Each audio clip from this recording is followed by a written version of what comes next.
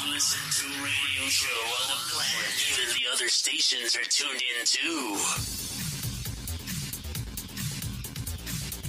The views and opinions expressed in this podcast by the host or the guest do not necessarily reflect the views of Paranormal Buzz Radio or its sponsors. Use of any materials produced by Paranormal Buzz Radio without express written consent is strictly prohibited. For information on everything Paranormal Buzz Radio has to offer, visit our website, paranormalbuzzradio.com. Like us on Facebook, follow us on Twitter and Instagram. Listener discretion is advised.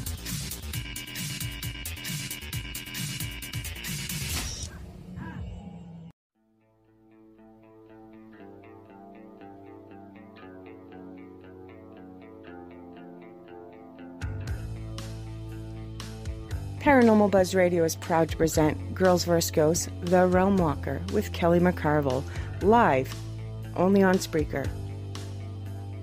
Every Wednesday night, 9 p.m. Eastern, 8 Central, 6 Pacific.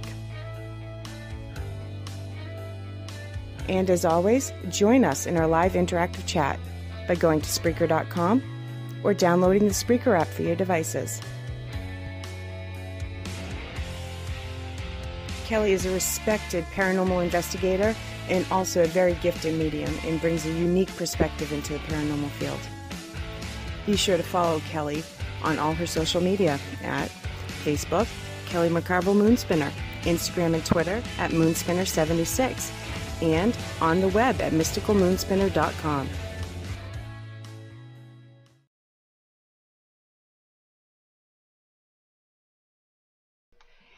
Here's the show. Welcome, Kelly. I'm sorry, I was so intrigued by your love messages that I forgot to say you were live.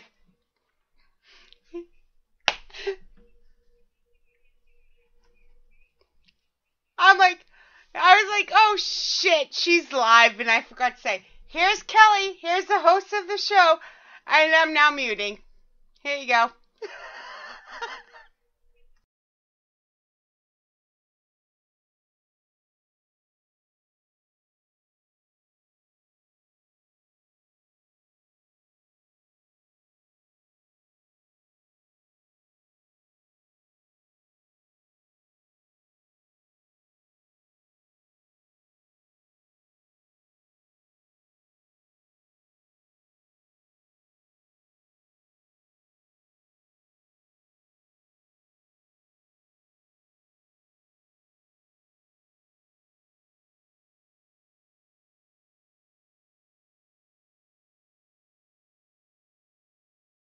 Chris and have heard him on different shows and seen him out on investigations with me, but we're just going to take tonight to get to know him a little bit better. Matt says he can't hear me, Shay. Ooh, Shay. Ooh. We got nothing. Oh no. Oh no.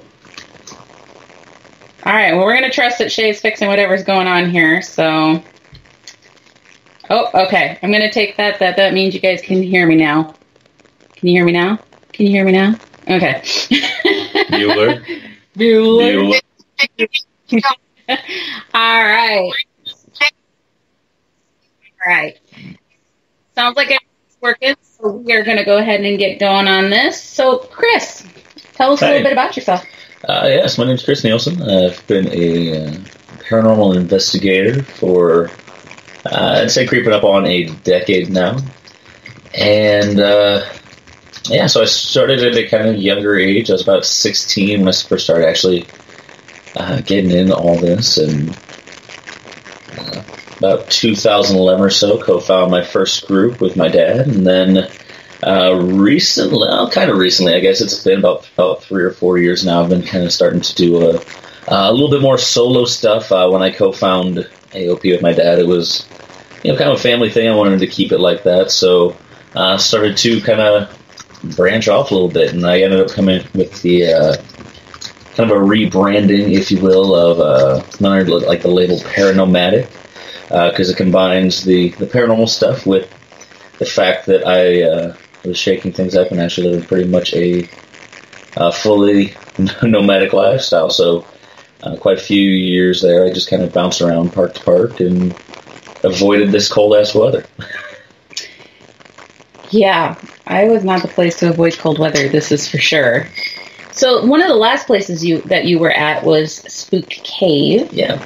And I know that was not your first year up there. This was your third year, right? Right. Okay. And you got to actually have an opportunity to do something there that hadn't been done before. Yes. So, this last year, 2019 season, was actually Spook Cave's first ever Spook Cave quote-unquote ghost hunts. Because you can say paranormal investigation, but that for some reason doesn't sell quite as much as the other phrase. But yeah, I had after about I pretty much knew right away going up there after I'd been living up there for a few months that there was something kind of to the location, and I barked up a tree for 3 years, and they kind of gave me the green light. So I was able to not only take people into Spook Cave, but to a couple different locations throughout the park and kind of get them involved in a actual paranormal investigation. So a lot of people for the first time, which was a really cool experience. It was my first opportunity to actually host something like that all by myself. Right. I think the dynamic of the investigation was really cool too. It was something you don't get with a lot of these, ghost hunts that can be put on other places. Because something like you go to the Farrar Schoolhouse, you've got Farrar, you got outside, but that's pretty much the extent of it. At Spook Cave, we had like 90 acres to work with. I took people down Lakeside, where the town of Beulah, Iowa, existed till it was kind of leveled in a flash flood in the late 1800s. We hung out in the game room for a while, and then we actually got to do Spook Cave itself, which has always been kind of a curious place for a lot of people. So, very cool experience. I'm having to wait now, though, to find out if there's going to be a 2020 Spook Cave schedule. So, I'm done there as an employee, and the owners are actually selling.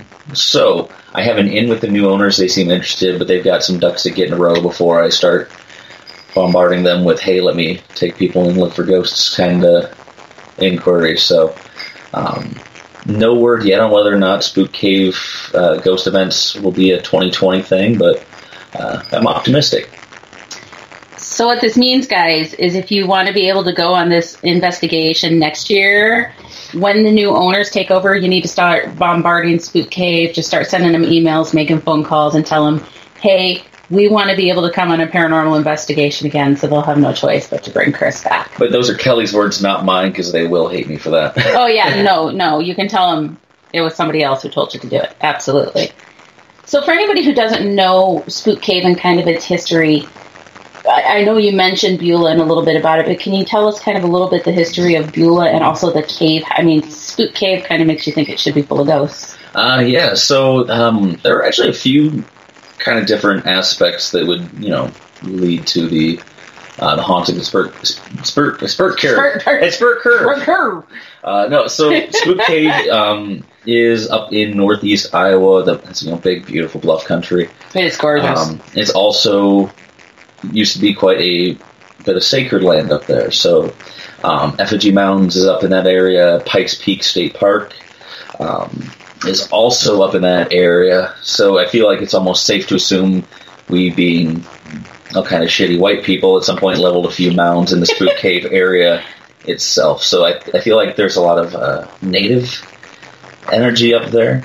There's also, I had mentioned Beulah, so kind of a Reader's Digest version on that history back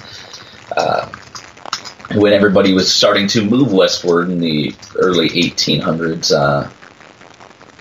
A lot of crossing occurred in Iowa, and with that coming of people also came their technology, like especially the railroad in particular. So with the single railroad going in, they eventually added a couple tracks to the area, and long story short, there had to be a switch put in, and that was, I want to say, mid-1800s in there somewhere.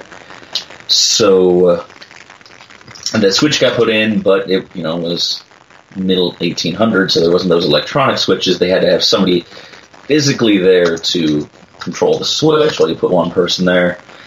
Naturally, other people start showing up, and eventually it grew into this kind of budding railroad town, Beulah, Iowa. And this was actually kind of a growing population. They had a general store, they had a post office, and they were actually kind of prospering in the area until about 1896, when a 20-foot wall of water kind of came in and leveled the town.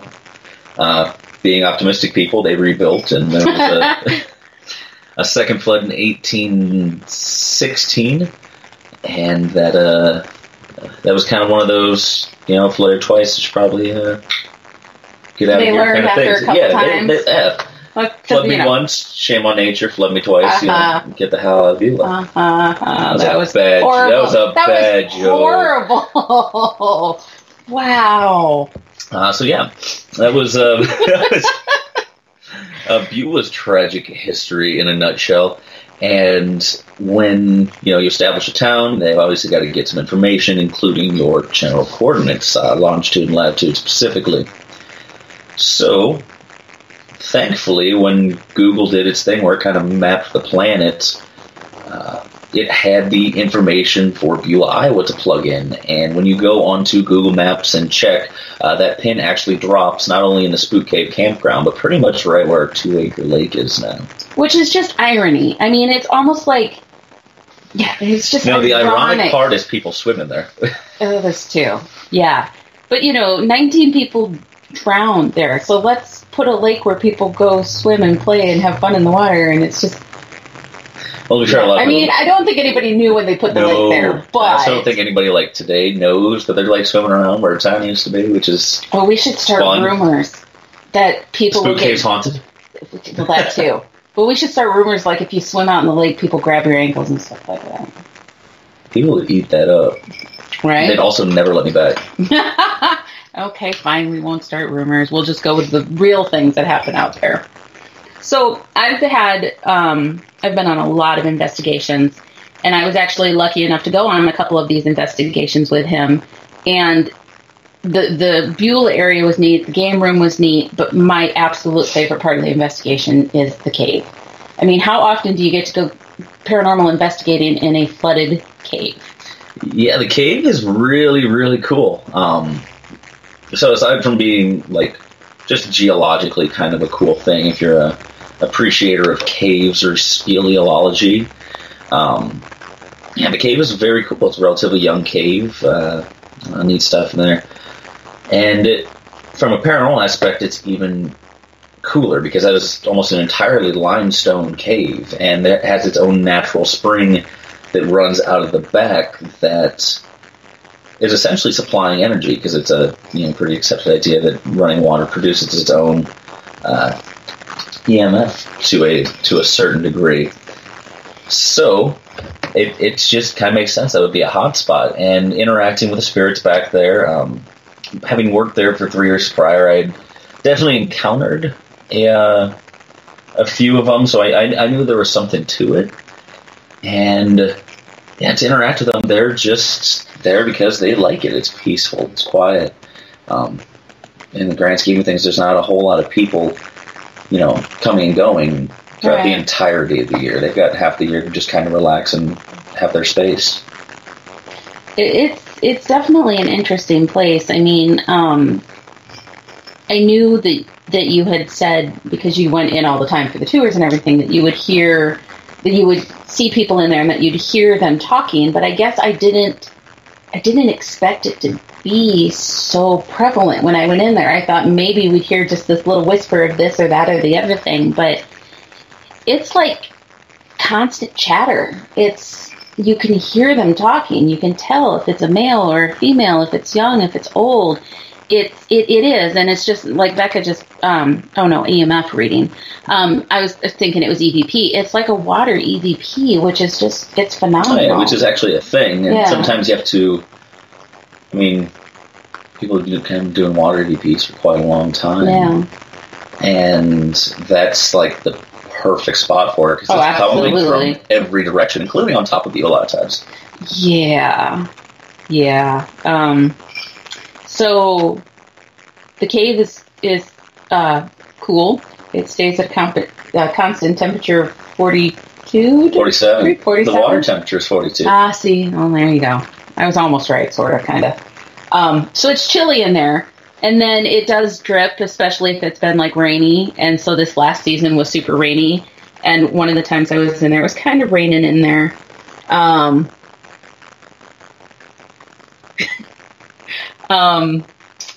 Sorry, I'm being distracted by Shay.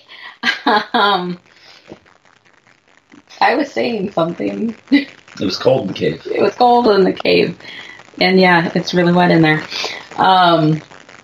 So, I will actually go to a question that we had. Rebecca was asking if we got any EMF readings off the water.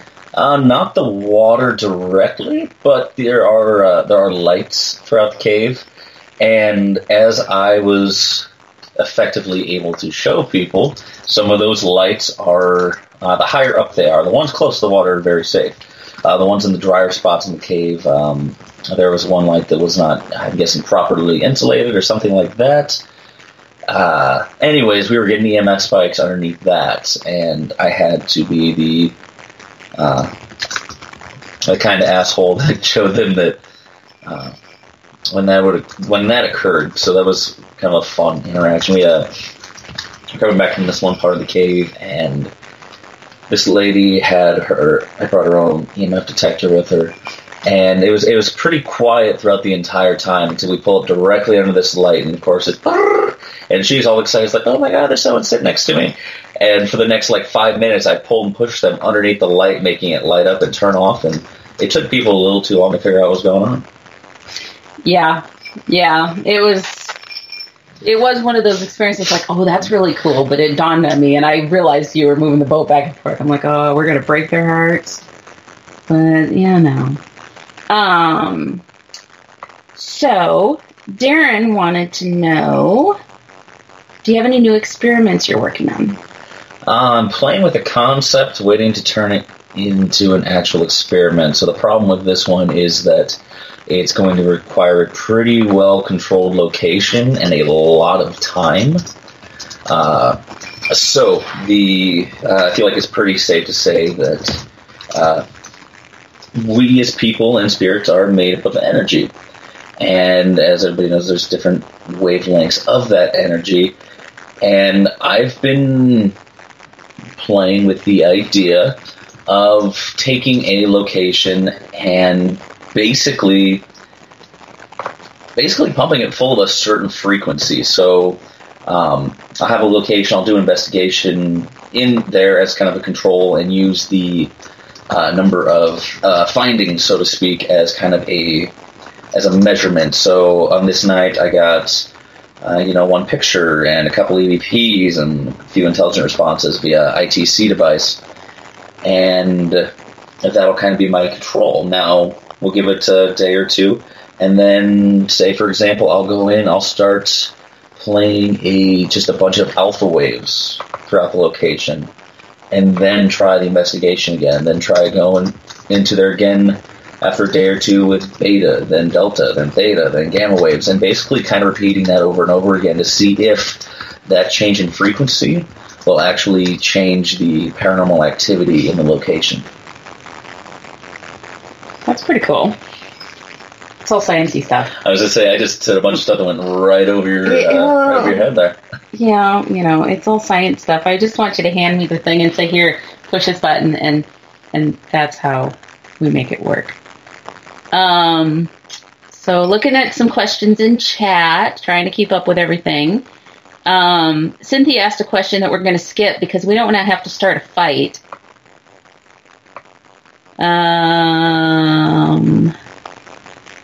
What is Chris Nielson's favorite Michael Jackson song?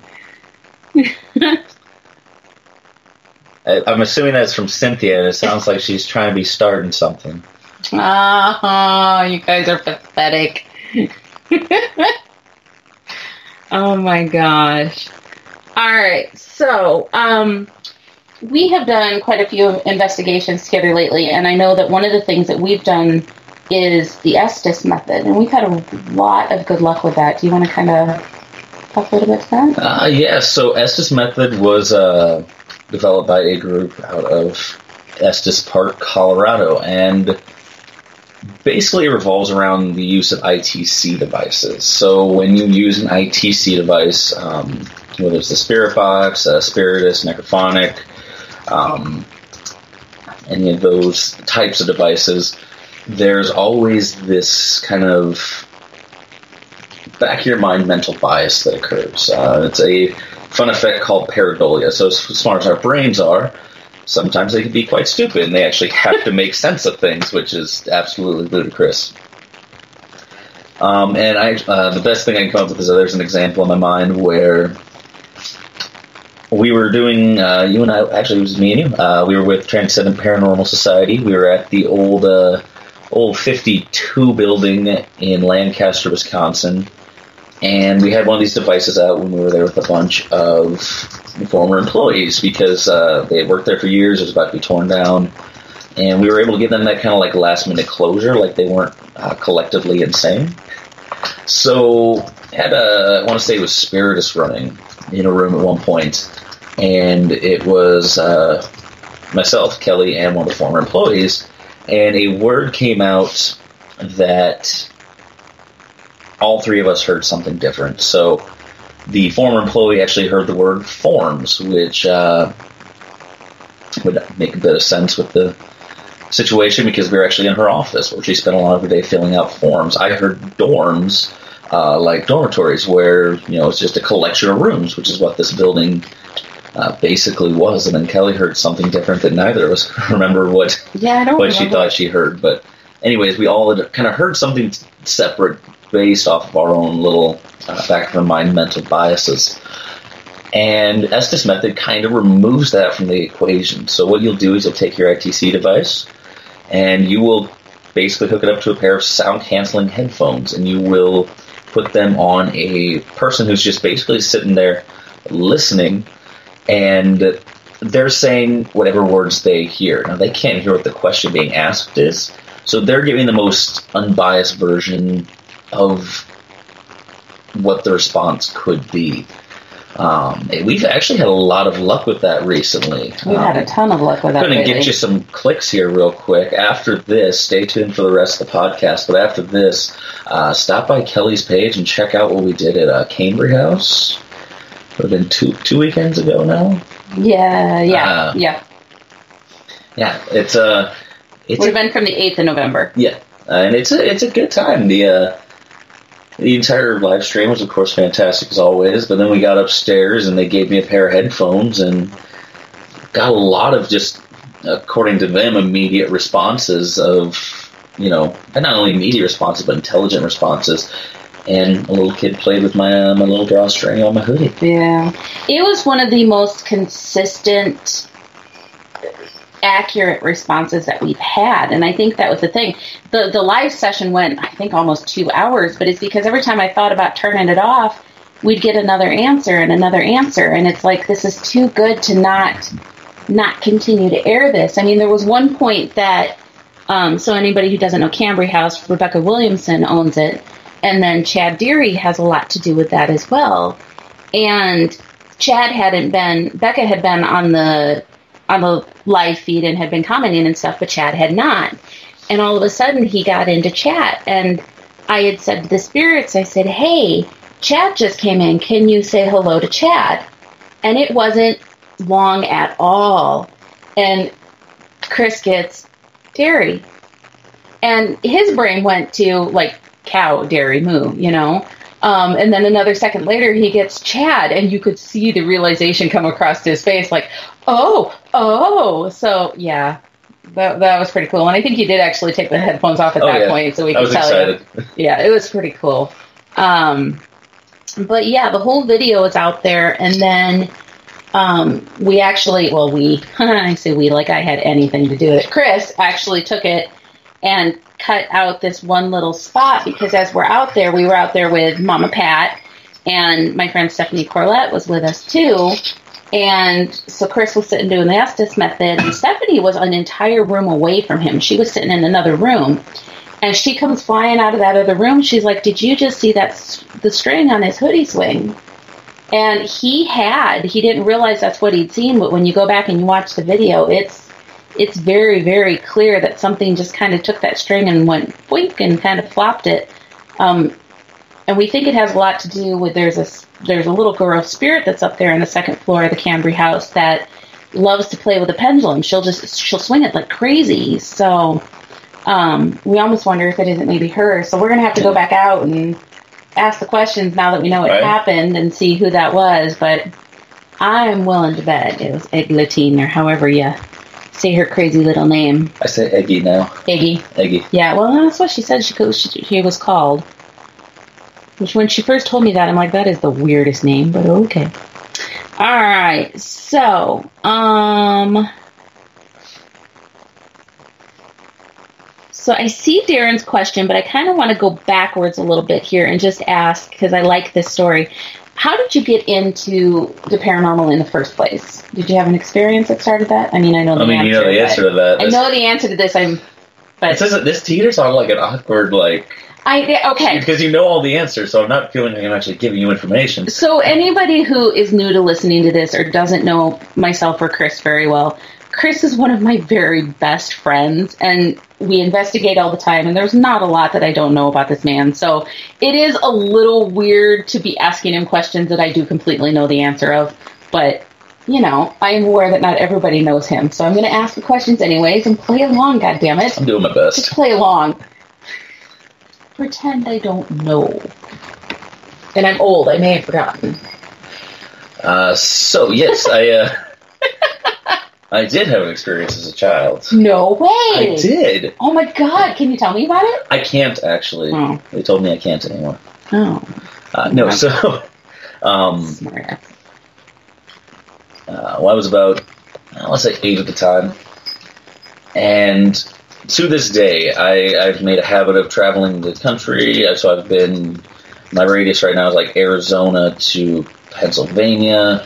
Countless locations, countless investigations, and to this day, my grandparents' house growing up is actually still one of the most haunted places I've ever been. So, there was one morning, so my dad worked for the Buchanan County Sheriff's Department for about 20 years, so growing up, his schedule was everywhere, which meant when I went to visit on the weekends, my schedule was everywhere, and there was one morning he had to drop me off to my grandparents' house, and of course, we had to have a little pep talk to spazzy little 8-year-old Chris, like, hey, don't be a little shit.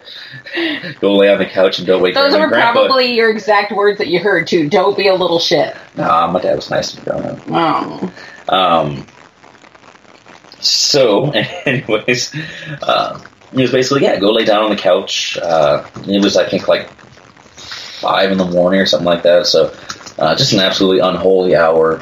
So nobody was up yet. He's like, go lay on the couch. You don't have to go to sleep. Whatever. Just hang out till Grandma and Grandpa wake up. So I'm laying on the couch. And going into their house, you can go in the front door. You can either go stairs that are kind of parallel to this hallway that goes further into the house. Or you can take an immediate right, which is where I was at, in the living room. So... I'm laying there, and I'm tossing, I'm turning, because I'm a little high-strung 8-year-old Chris, and at one point I roll over, and on the foot of the stairs, there's just this little boy looking at me. Like, as clearly as I'm seeing this computer screen right now, and he's just, looking at me.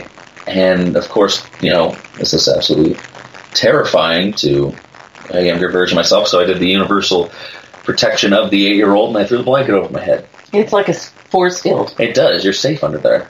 Of course. So, I'm hiding under there for what probably was only about 5 minutes, but felt like an eternity. And basically, with everybody's ghost stories, it's always very quick. It's very I saw it, I turned to double take, and it was gone. Well, unfortunately for me at the time, this was not the case, because this little boy is he's sitting there, he's looking at me. So I threw the blankets over my head, and for the longest time I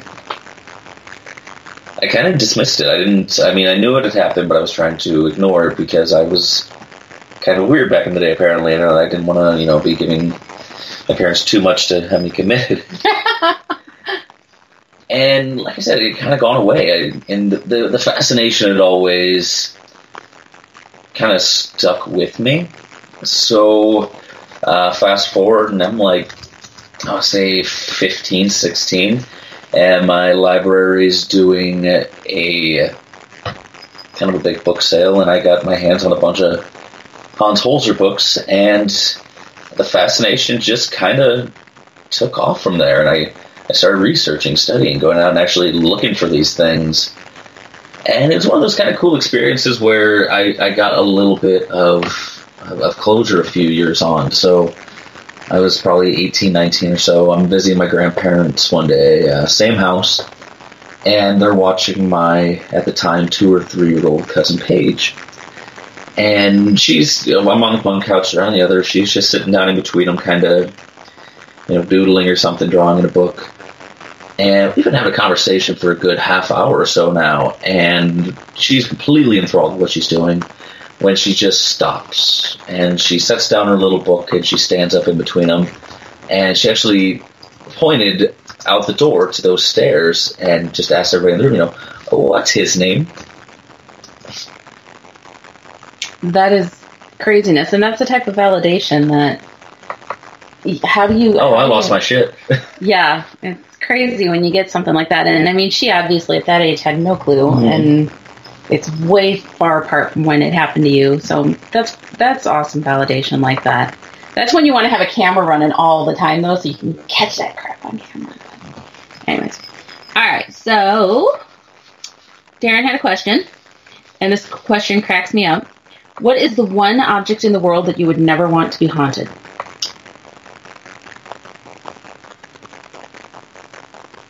I'm told there's a big red button in the White House that if you push it, all nuclear missiles will go off. I would assume something like something in that could cause massive damage, to the world as a whole, or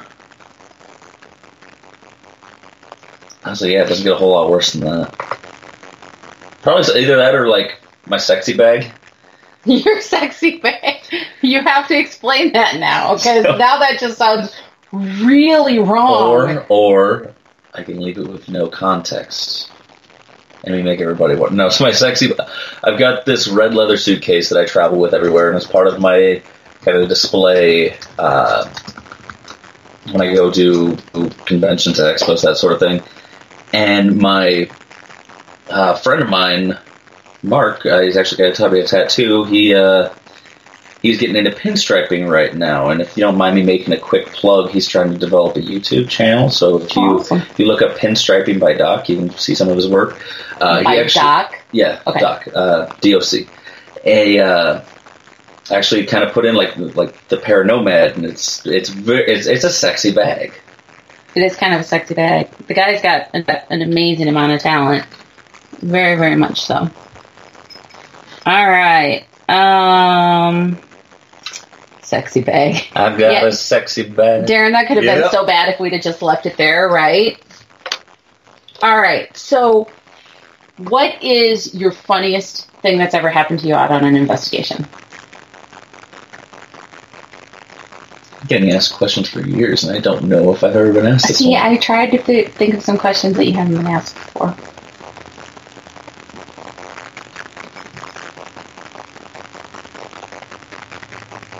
Dead silence. This is a great radio show when there's dead silence. I don't know. Honestly, there's just such a high volume of 2:30, 3 a.m. delirium kind of things. But the problem is with 2:30, 3 a.m. kind of delirium kind of moments, you forget them.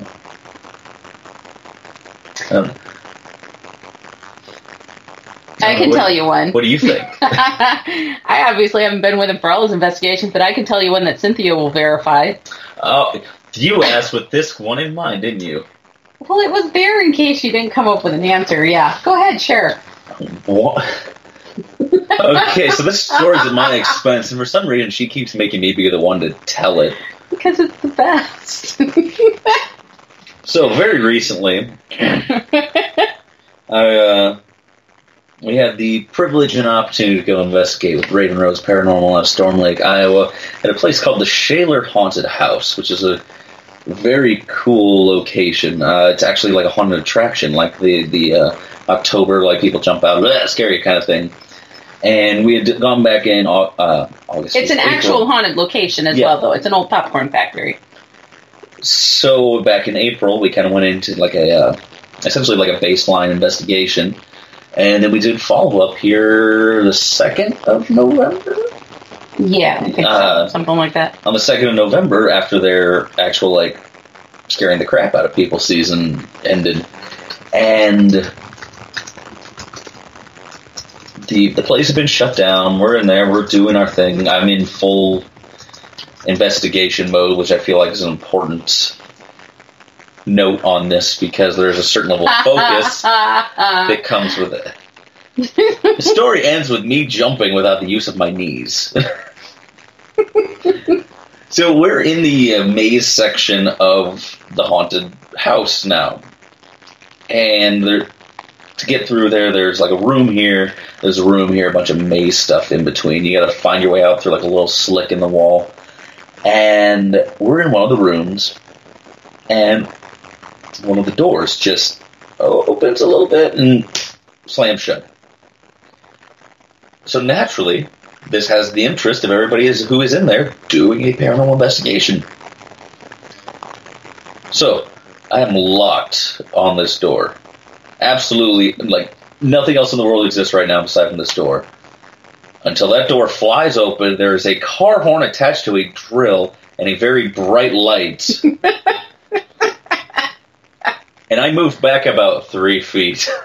I think he'd have gone farther than the 3 feet, but there was a wall behind him because we hear this thump behind me, and yeah. I didn't get to see it, but Cynthia and another gal were watching him and said he went straight up and into the wall. It was pretty amazing. All right, so what was your scariest experience ever? What a cliche. Kelly McCarville here with the hard-hitting questions. Bite me. Answer the damn question. So that was probably one of two things. The first one being like an immediate jump scare, and honestly, it was probably just as bad as the horn and the light. It was one of our first house calls, so to speak. It was for a local business in Scales Mountain, Illinois. And in the basement of this saloon, basically whoever was down there was just a bit of a dick. And he liked the basement. That was his space. And so naturally, I'm down there by myself. And at one point, shit just starts going absolutely bazonkers. I had a cap thrower in my head. There was banging on heating vents in very close proximity to me. And all this time, I'm losing, like, bits of equipment and stuff. Like, not losing them per se, but, like, the batteries getting tapped out very quickly. So after this banging on the heating vents and everything, I'm down there with just an audio recorder. So I've got my dad and my brother on the radio who are, like, 3 floors above me, like, hey, shit's banging down here, shit's happening. I don't have any cameras. I need, like, somebody else in the camera. So my dad sends my brother down, and being the brave soul that he is, my brother throws a camera at me and then runs back up the stairs. So I'm now alone with a full spectrum camera and an audio recorder, and I'm filming a little bit, and then that camera dies on me. So I'm now in there, in the dark, with this guy who's been just rocking my world for like the last half hour or so. It was a good time. So I'm down. One of the claims was a CO2 tank exploded, which has plenty of real-world implications, but I was curious nonetheless, so I went over and I'm talking next to the CO2 tank, like, hey, you're doing all these crazy things. They said you made this explode, and for the second time in my paranormal investigation career, so to speak, I uttered a phrase that would almost immediately come back to bite me in the ass. So I said the phrase, well, that's all well and good, but I'm still down here. Can you do something to impress me? And no sooner than I said that, I could see, it was a dim light, but I could see into the basement far enough to see that there's this dolly, this 2-hand push cart. And it was like somebody had just taken it by the handles and like flipped it on its axis, like handles straight to the ground, loud noise, shit in pants. It was probably my most like immediately jarring kind of experience. So naturally, I'm in full panic mode. My hands aren't staying still for anything, and I'm fumbling for my walkie-talkie on my belt. And before I can even get a hold of it, my dad, my brother, who apparently had heard it 2 or 3 floors up, "What the fuck did you just do?" And I'm in an emotional state right now. I need sympathy. They're so very supportive. Let's be fair, I'm prone to shenanigans. This is true. Yeah, that was probably the most like immediately jarring. I think the most long-term kind of scary experience was my little stint I did in Edinburgh. I was just going to ask you about that. Yeah, so in 2013, before Edinburgh got its big break and everybody knows about it now, I had a fit of young and stupid, and I was like, "Hey, I'm gonna make a movie. Well, what can I make this movie be about?" Well, I'm gonna do an investigation. I'm gonna do an investigation alone, and I'm gonna do it for 5 days at the Edinburgh Manor, which, hindsight being 2020, was just kind of stupid. I came out a little weird, a little rattled, and I think that's kind of what's actually stuck with me the most, because that immediate, like that, poltergeist type of activity is always like, holy crap, that's terrifying in the moment. But to this day, I'm still kind of weird about Edinburgh. It's one of my favorite locations, don't get me wrong, but there's always this weird little bit of apprehension to the place now, too. So I noticed my big thing when I was in there, I went through a few phases. One of them was being just absolutely terrified of the silence, because I knew something was going to happen next. I didn't know when, so it left me in this really deep state of paranoia. So it's almost like the anxiety was worse than something was actually happening. Yeah. And it went from that to this, just being absolutely jaded by all of it, which is terrible content for a documentary. I got one clip in particular in mind where, I'm trying to film for a documentary, so I've got cameras a little bit everywhere, especially on me, and at one point I've got a camera set up on a table, and it's filming me watching static. That had to be riveting. Oh, fantastic stuff. I was like hoping to get like little tidbits here and there, but I'm also like I said, it was constant stuff. So like to actually get like reactions was kind of an important thing. I'm just giving you shit. I'm just thinking about how you sit and you watch hours and hours and hours of footage. And so a lot of it was boring. me, and I was like, yeah. Watch him drooling as he's watching footage. Sorry, I don't be drooling on that one, but I do have one where I was at the Franklin Hotel, and I was filming the bedroom I was in. And at one point, you see me actually roll over and like wipe my mouth, which is fantastic. Hot. It was Chris Nielson at his sexiest. Anyways, there's this camera on me, and I hear it. It's caught on the camera's audio, but there's this definite baby crying.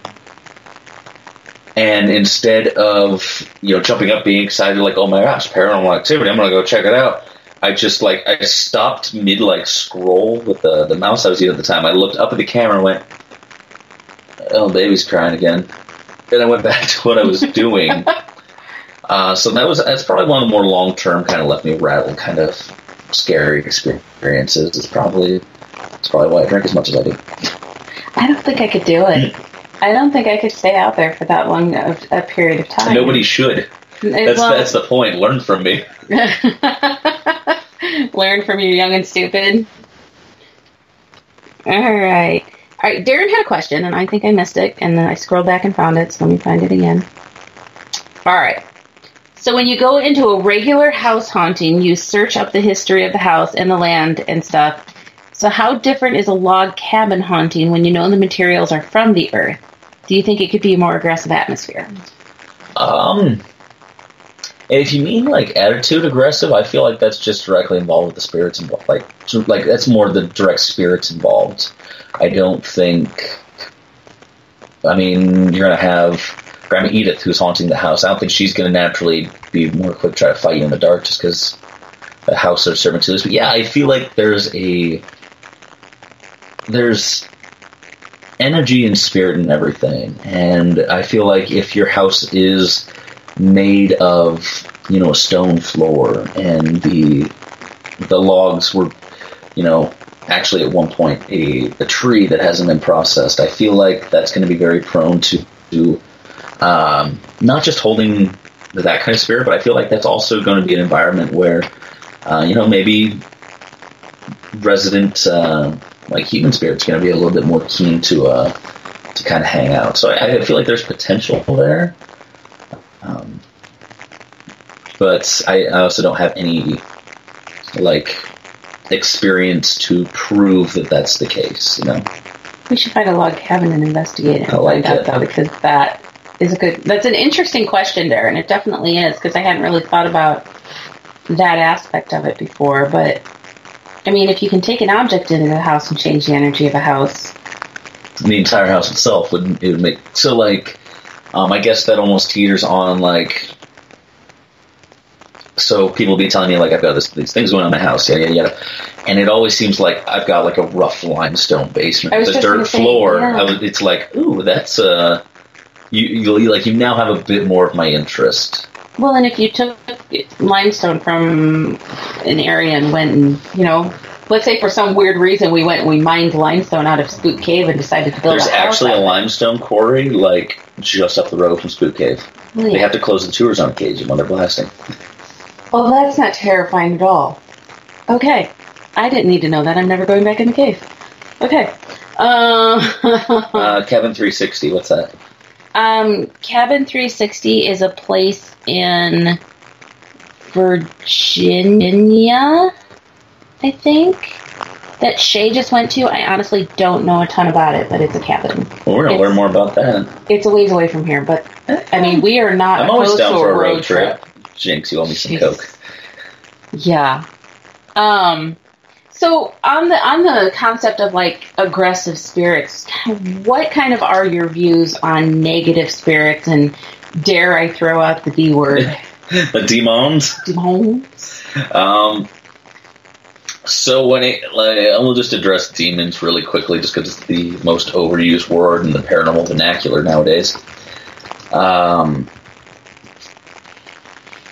Do they exist? I don't know. I've never run into one.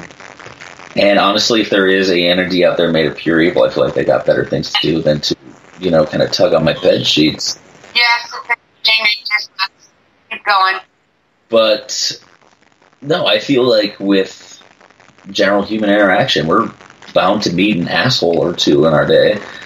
I mean, it stands to reason those people are going to retain that assholey personality once they transition. I mean, spirits aren't really any different minus the fact they've ditched the meat suit, so right. It would make sense that on occasion there's going to be an asshole. Well, I know, so we've had several talks that we do together, and especially the panels at the expo we just did this last weekend, and there's a question that you asked that I love because it puts into perspective for people the reality of demons. You want to share the question you asked? Oh, it's the one that requires audience participation. Yes. So it's going to lose its effect via podcast.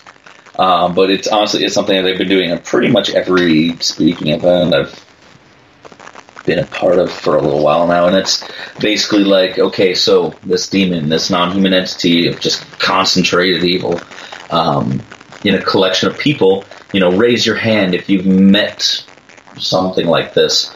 And generally speaking, no one's hand goes up. And they'll be okay, now I want everybody in this room to raise their hand if they've met a 100% genuine bona fide asshole. And there isn't a single person whose hand stays down. And I feel like that just kind of sums it all up as they're not demons, they're just dicks. It's just a good visualization for people to see that how many times do we run into somebody that's just... Demons? Yeah. Oh, I thought Roland had jumped in there. Thank you, Darren, filling in for him. Yeah, we get asked about demons all the time. It's never fun. So, all right, let's talk about your woo-woo a little bit.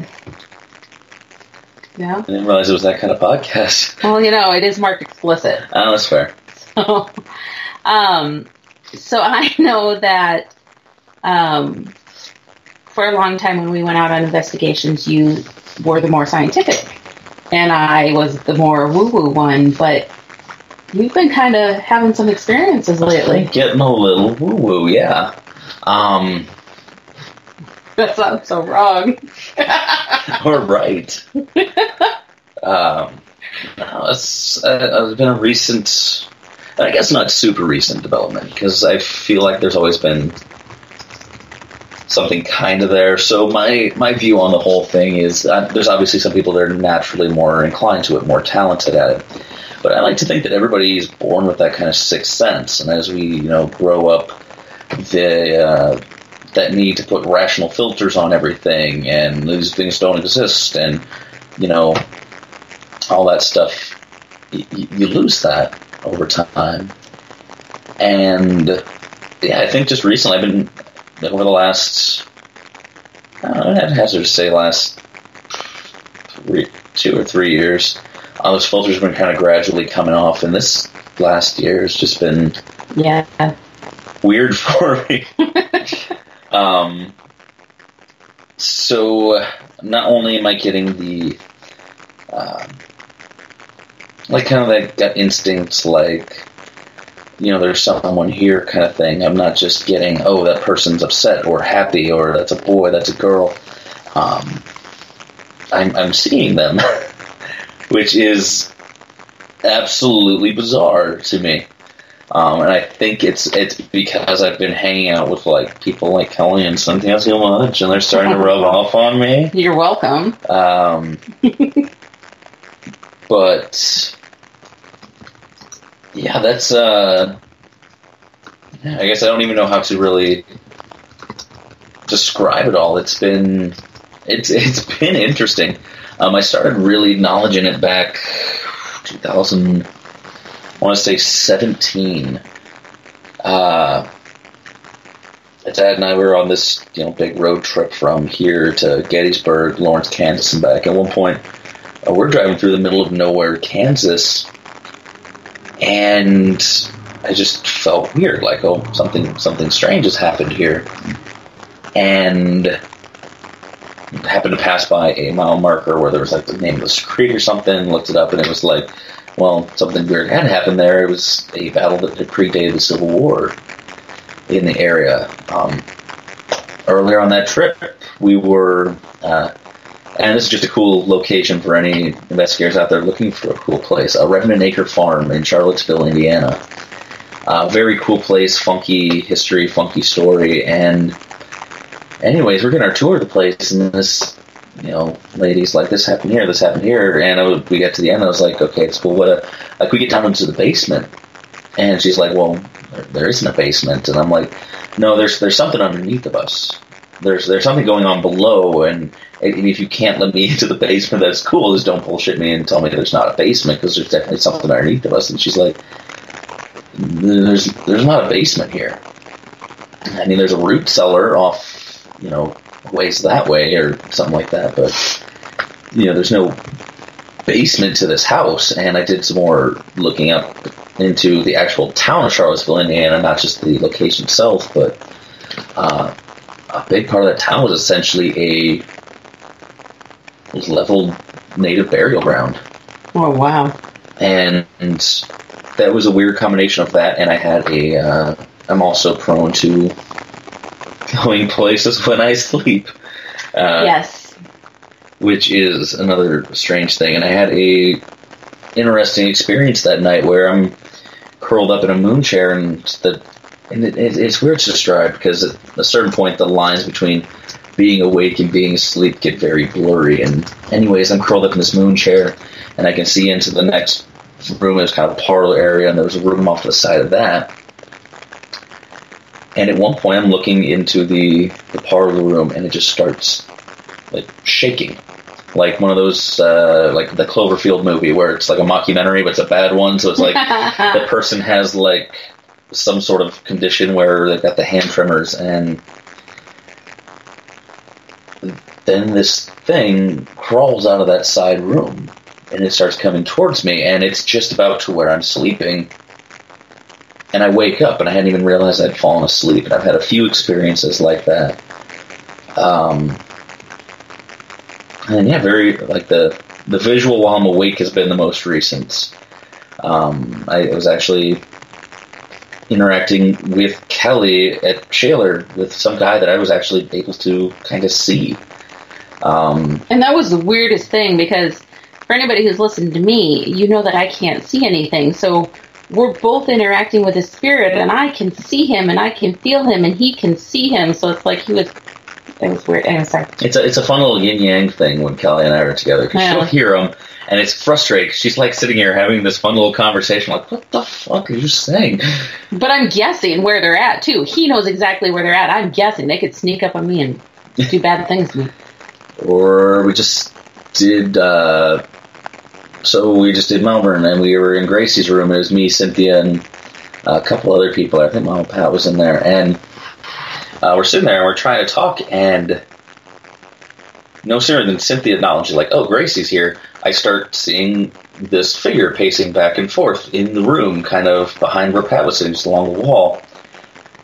And then Cynthia, being the loving, caring individual she's like, well, you like boys, come sit on Chris's lap. She's so helpful. And Gracie actually comes around, and she didn't sit on my lap, thank God, but she, like, hung out right between me and Cynthia knew she was there, and I was very aware of the fact she was there. So that's been that, and I'm very curious to see how this progresses. Well, yeah, you're definitely working more on the woo-woo side of things and growing things, so it'll be interesting. My woo-woo is growing. Your woo-woo is growing. That's going to be on a t-shirt. Oh my god. We should come up with amazing woo-woo sayings for t-shirts. Oh, we're on this. This is going to happen. Alright, so there was a question that popped up and it got deleted, but I liked it, so I'm going to ask it anyways. What are your views on haunted objects, and what would you do if you ever came across one? So I'm not 100%. So when you think haunted object, you think like Annabelle, and it's this thing strictly attached to this object, and maybe for the extremely negative things like demons, that could be a factor somehow. But my thing is, once you die, I'm assuming free will is still a thing. Mm-hmm. And I don't think anywhere anyone in particular is haunted. I think a spirit's just choosing to stick around something. So if it's like a haunted house, that could have been a house they lived, and that's just somewhere that's very comfortable to them. So it makes sense that they kind of stuck around that house. Well, I'm sitting here with my whiskey glass, and this is my whiskey glass, and I love it. And this is mine, and when I die, I'm going to stick around this glass. Wherever it goes, I'm going to go just because I love that glass so much. That's still an elective choice. That doesn't mean the glass this piece of glass is haunted, but, maybe somebody's just very prone to sticking around it, if that makes sense. It makes sense to me, and I guess that's kind of my thoughts too, is that you may be drawn to that object, but the object itself is not haunted. If the spirit goes away from it, the object becomes an object again. Yeah, and because I obviously wouldn't stick around this glass all the time. Because eventually it'd be empty, and then... Well, there's no fun in that anymore. You lose your... interest.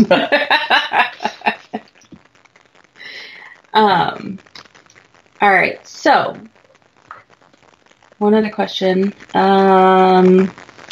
Who is the person or group you want to investigate with that you have not yet?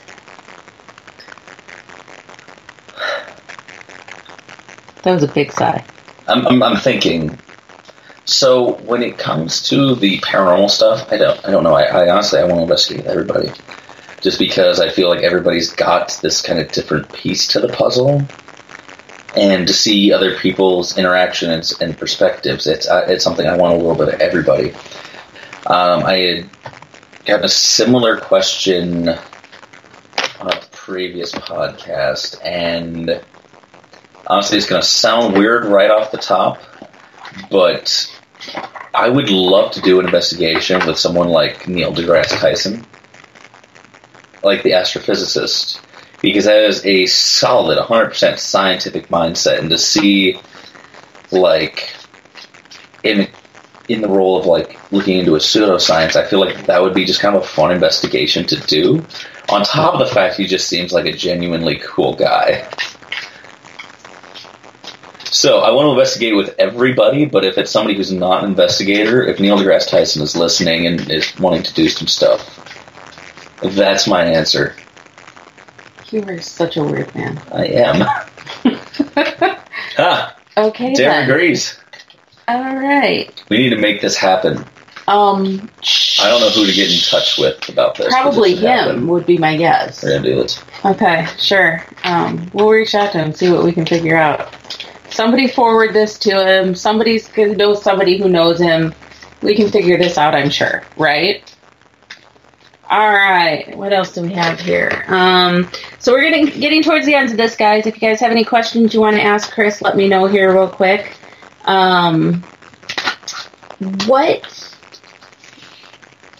When you go out on an investigation, what is your favorite way to investigate, and or what are your favorite tools, instruments to use? Back to the hard-hitting questions. You know, I gotta throw some of these. I have to pretend I'm a normal podcast host on occasion, okay? Honestly, I don't have any particular favorite. It's when I do investigations, it's a very organic process. So I will use tools to investigate where people are saying they're hearing more things. I'll use more audio-based stuff. So like the recorders, the ITC devices. If people are seeing more things, I'm more prone to breaking out a camera.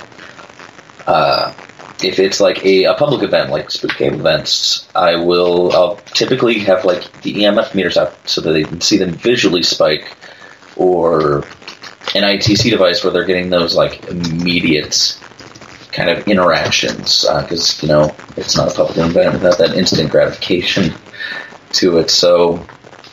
I don't know if there is a particular favorite. Lately, honestly, my thing's been going out and using my woo-woo. Bet it is. No, it really has. It's been an interesting experience, and I don't know if it's possible to per se get better at it. Yeah, but I really feel like I have been. So that's been kind of the direction I've been going lately. I've been still using the tools and toys and stuff, but no, what you did at Shaler, I mean, that was absolute growth. I've never seen you do anything like that before. That was crazy and cool all at the same time. So yeah, I mean, the more that you use it and the more that you allow yourself to open up to have those experiences, it's going to keep happening, and it'll get easier. And yeah. All right. So yeah, we're gonna. What device would you be afraid to try? My actual woo-woo. I don't know if there's anything to be afraid to try.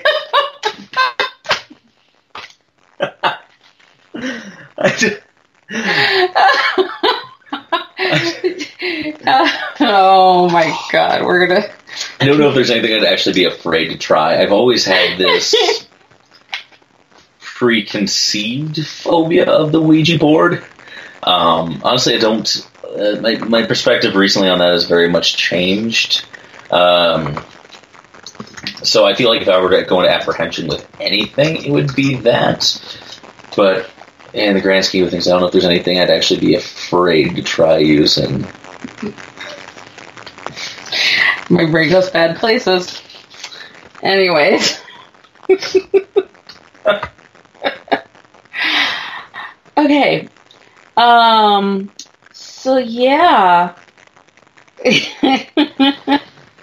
Alright, so I'm going to start shuffling cards. So like I usually do at the end of a show, I'll do a 1-card reading, just kind of a general reading for everybody. Well, I'll let Chris answer that question. How about a Jacob's Ladder? Does that actually...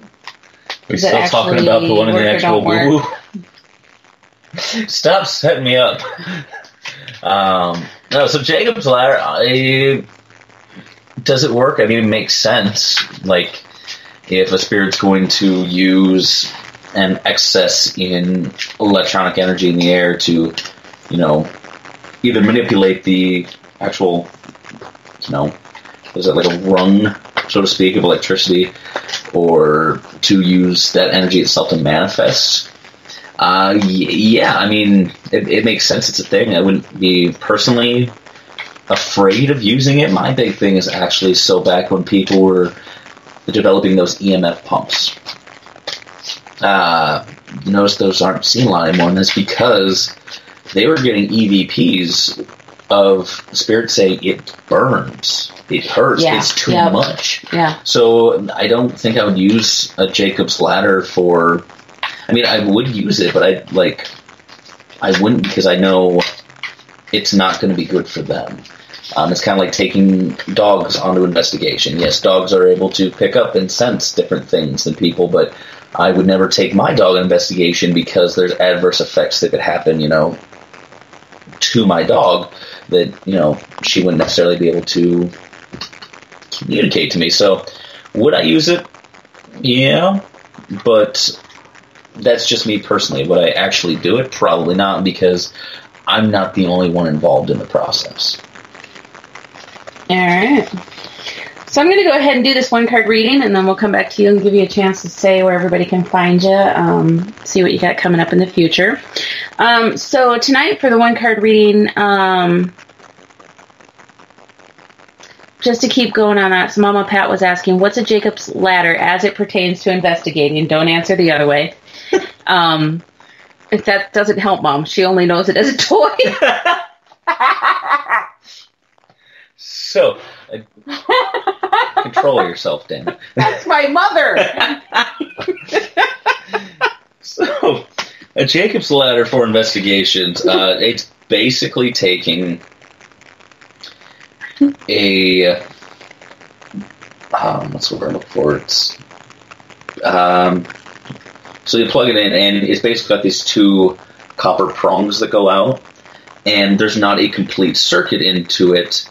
It's, you plug it in, it's the circuit box there, the 2 prongs go out, and there's this actual bar of electricity that travels between the 2 prongs to the top until it's just naturally released into the air. It's like the Frankenstein thing that looks like a V and it goes zip, zip. You just described it far better than I ever could. Yeah. I don't know if that helps, but for us non-techie people, that's what it is. All right. So now back to the card while we're focusing and not thinking about my mother and Jacob's Ladders. You're welcome. Whiskey came out my nose. Fuck hurt. Read the card. All right.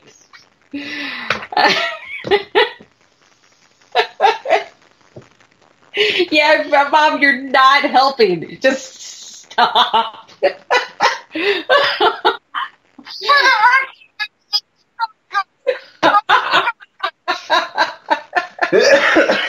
Okay.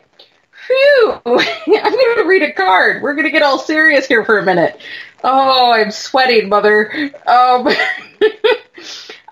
tonight I am drawing a card out of the Earth Magic Oracle deck. And obviously this card is for my mother because it's the Innocence card. Whew. Okay. All right.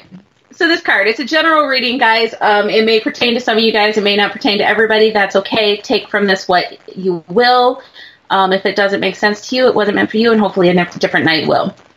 So this card, the Innocence card, it says, innocence is not simply the lack of guilt or shame, but a quality in itself, one that you naturally possess when you first come into this existence. There are challenges you have faced throughout life that have further shaped your personality and character. You have also likely encountered moments following a disappointment or loss where you turned sour or cynical, and no doubt have had times when layers of anger or fear blocked the flow of your vitality, your life force. Yet in spite of all this, there is a core of innocence that you can reawaken by releasing any shame that has covered over the truth of who you are. Take any opportunity to heal this shame and let it go so you can revisit that state of purity. Doing so helps you see every movement with fresh eyes and removes the filters that inhibit your light and love from coming forth. You truly are a child of God, so allow yourself to be that. So basically what this card is saying to me, guys, is a lot of times... Sorry, I'm reading chat again. I got distracted by my mother and perverts. So a lot of times, guys, society tells people what they're supposed to be, what they are, what they're not, how they're supposed to act, how they're supposed to behave, what's acceptable and what's not acceptable. And we hide who we are a lot of times, you know. And I know this personally. I spent a lot of years hiding who I was, a big part of me hiding my woo-woo because I didn't want to be seen as that type of a person, you know. But it doesn't always have to be something that big. It can simply be that it may be a situation that's come up in your life that things are going in a direction that maybe people don't always see as the way things should happen. And maybe not everybody is going to understand how things progressed, or maybe you're in a situation where you're worried what other people are going to think about you, but you really have to just kind of embrace who you are. You have to be true to yourself, and you have to really think, am I doing the best thing? Am I being true to who I am? Because hiding yourself does nobody any good. It's not going to do any good for them. It's not going to do any good for you. And eventually that truth is going to come out. If that truth doesn't come out, then you're going to not be a happy person. I hid who I was for a lot of years. I hid what I could do. And, you know, it did. It led to some pretty serious depression for me. And it was when I finally decided that I wasn't going to hide that anymore that I started understanding who I was, and I found that happiness. Does that mean that you're always going to be happy, that you're never going to have those low moments? No, you're still going to have them. Absolutely. But sometimes you have to just say screw what everybody else thinks and embrace that happiness and roll with it, because nobody has a right to tell you when you should or should not be happy. Nobody has a right to tell you that something is or is not right. That's you. You're the only person who gets to make that decision. So if other people can't understand that, and I actually said these words to someone today, if somebody can't understand where you're coming from and isn't even trying to understand it, fuck them. You don't need them. So, and I know that sounds really harsh, but oh my God, it gets so much better when you just stop caring what everybody else thinks all the time. So, there's my little soapbox for you. How you guys like that one? All right. Christopher. That's me. What do you got coming up? What do I got coming up? What's fun and exciting? Where are we going to see you in the future? Immediately, I think I've got a couple weeks off. What? I know, right? Weekends off? No way. Aside from that, I mean, I've got a couple small things here and there between now and 2020, but come 2020, it's gonna be a little bit everywhere. I'm gonna be at HauntCon in Omaha. Mm-hmm. Just found out today you're gonna be able to find me at the Michigan Paracon. Woo-woo. I'm gonna be at Gettysburg at some point. I'm looking forward to hosting a few more events. I think. Trying to think where else. Hopefully Spook Cave. Fingers crossed for that. Oh, yeah. But aside from that, you can find me pretty much anywhere on social media under the handle @theparanomad or at www.theparanomad.com. And 2020 is actually going to be kind of my big year for that. So I spent 2019 kind of getting a little bit of a base audience underneath of me. And then 2020 is going to be the year where I'm just going to spew content all over everybody. So the website's not only going to be updates on what I'm doing on investigations, it's also going to be like pretty much your paranormal one-stop shop for anything. I'm working on articles on paranormal theory, the equipment, location like investigations, some of my personal stories, that sort of thing. And the YouTube channel is going to be pretty similar for that. On top of that, pretty much keeping up with wherever you're going to find me in person too. So if Spook Cave 2020 does happen, that'll be all over the website, social media. Oh, yeah. Any events coming up, cool people I meet, fun things I'm doing. Yeah, I think that's my shameless plug. All right, then. All right. So let me think. What do we got coming up? So we just got done with the Quad City Psychic and Paranormal Expo last weekend. So everybody who helped promote that or came out to that, I just want to say a quick thank you. Mama Pat and I have been hosting those expos for 8 years. And so this was the end of our 8th year of hosting those. And just wanted to give a huge shout out to everybody that, the support of our vendors and the support of the attendees, it means the world to us. I know Mama Pat and I talk about that all the time, that we have got to where we're at right now because of the people that support us. So absolutely amazing. Thank you to everybody who has supported that in any way, shape, or form. We appreciate it. So coming up for me, I actually have a couple of weekends off too. It's kind of weird. I don't know what to do with myself because I haven't had any weekends off since like April, I think, something like that. But what that means, guys, since I'm not running around all over the country all the frickin' time, Miss Shay is stuck with me again on Fridays. Whoop, whoop. So I will be on Shay's Paranormal Chat this Friday with Shay when our special guest is the one and the only Dan Class. He's a hoot and a holler. You guys do not want to miss that one because, oh my Lord, he's a pain in my hiney, but he's a good time. So, yeah, Mr. Dan Class is our guest on Friday. And then next week on the Realm Walker, I am going to have Shannon Weber as my guest. And she is actually a Wiccan high priestess. So she is going to be coming on and sharing a bunch of information about Wicca and what it truly is, what they do.